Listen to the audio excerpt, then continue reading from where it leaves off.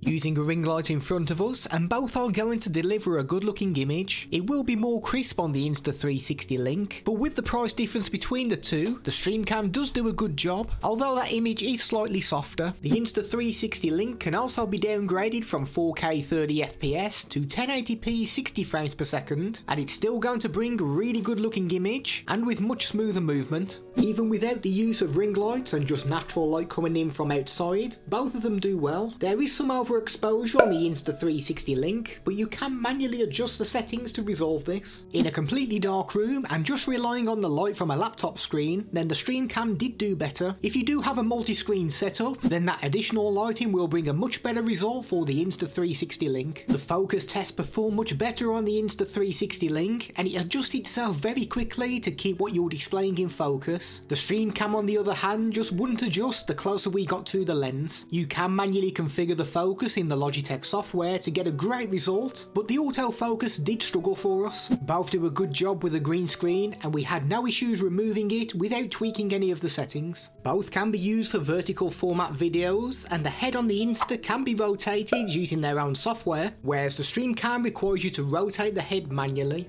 Image quality wise, they both perform extremely well, but I would say that the Insta360 Link does deliver the better final image. This is a microphone test using the Insta360 Link webcam. This is the kind of audio you can expect from the inbuilt microphone. We are currently using the dual mono microphone. We are now using the stereo microphone. There's a lot of really good additional features that you get with the Insta360 Link, and you can find them all by clicking the video that is on screen now.